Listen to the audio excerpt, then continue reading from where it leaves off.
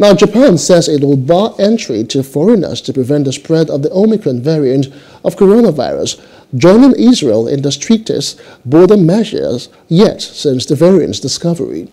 Prime Minister Fumio Kishida told reporters that Japan will first of all ban the entry of foreigners into the country from midnight on November the 30th. He added that Japanese returnees from a number of specified nations would have to quarantine in designated facilities.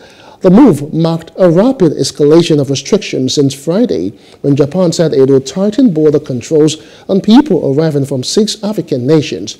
It comes just a few weeks after Kishida's administration eased quarantine measures to foreign business travelers to help boost the economy.